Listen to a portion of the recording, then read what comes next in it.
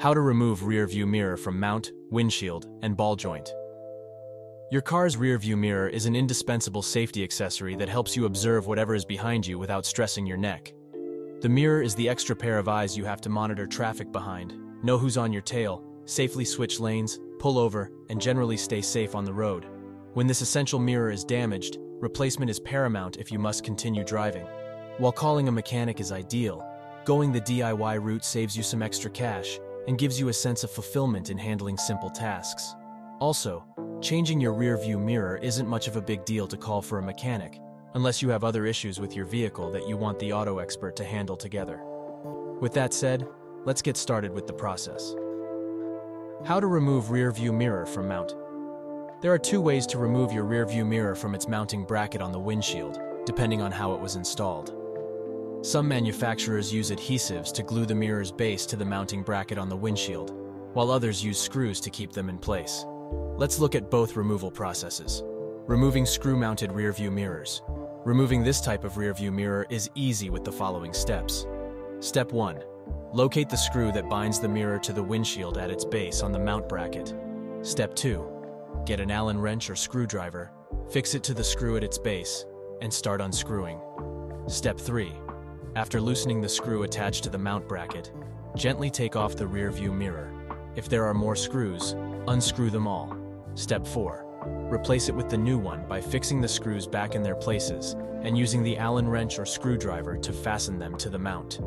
Be careful not to over-tighten the screws. Once you notice a significant level of resistance as you screw in the anti-clockwise direction, stop screwing. Step 5. Test the mirror by holding the base and applying a little pressure in any direction to see if it moves. It should be firm on the windshield if you screwed it rightly with the correct screws. Step 6. In some cases, the mounting bracket is removable. All you have to do is grab the mirror's base with your fingers and slide upwards to remove it. Replace the mirror with the same process. This time, you slide downward. How to remove rear view mirror mount from windshield. Now you know how to remove the rear view mirror from the mount. Let's look at how to remove the mounting bracket from the windshield. Rear view mirror mounts are usually attached to the glass or windshield with adhesives and do not need screwdrivers or wrenches to displace them from your car's windshield. Follow the steps below to achieve this removal process. Step 1. Get a lighter or heat gun, because you'll need to apply a certain level of heat to soften the adhesive. The heat makes the mount come off easily, else you risk damaging the windshield if you try to force it out. Alternatively, you can spray the area around the mount hardware with dish soap or detergent to weaken the adhesive, which is safer than applying heat. Note: only remove the mount from the windshield if you are replacing the mirror with a new one that has a new mount bracket. Otherwise, it's pretty much easy to remove a rear view mirror from the mount bracket attached to the windshield. Simply unscrew it or pull it upwards. Step 2. Turn on the lighter, heat gun, or get your dish soap spray bottle and use it to apply heat or liquid around the mounting bracket on the windshield for a few seconds. 60 seconds is ideal. The timing depends on how weak the adhesive gets. While applying the heat gun or lighter, try to shake the mounting base and see if it's moving out of place. Step 3. When you can freely move the mirror's mounting bracket out of the windshield, get a marker and mark the area covered by the mounting bracket and gently pull it off using a dry towel because it's hot now. Step 4.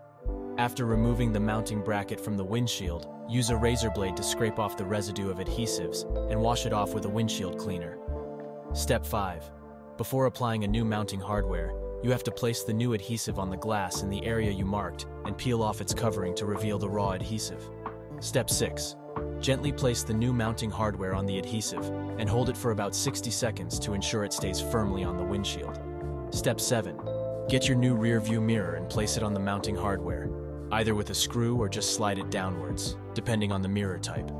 So, that's basically how to get it done. Easy and fast, saving you the extra bucks of inviting your mechanic or the additional hassle of taking it to the auto shop. Precautions. Here are some precautions when removing and replacing a rear view mirror from the mounting bracket, or removing the mounting bracket from the windshield. It's best to apply heat to a mounting bracket with adhesive when the temperature is around 70 degrees Fahrenheit. Do not apply excess heat on the adhesive to avoid breaking the glass. Be careful when ripping the mounting hardware off the windshield to avoid destroying a part of the glass. You may use a razor or penknife for this purpose. Be cautious when scraping off the remaining adhesive from the windshield to avoid scratching it. If your rear-view mirror has a complex design or is equipped with advanced driver-assisted systems, ADAS, you may have to call your mechanic to handle the removal. Some rear-view mirrors are attached to the roof of vehicles. Avoid the DIY route with such mirrors and call your mechanic. So, there you have it, guys. If you found this video helpful, please do us a favor and hit that like button and share it with your friends. It helps us keep creating more informative and engaging content for you. Also, if you haven't already, make sure to hit that subscribe button and the bell icon so you don't miss out on our future videos. We have many more exciting, helpful, and in-depth videos coming your way. That's it for today, friends. Until next time, drive safe and stay tuned. And I will see you in my next video. Bye.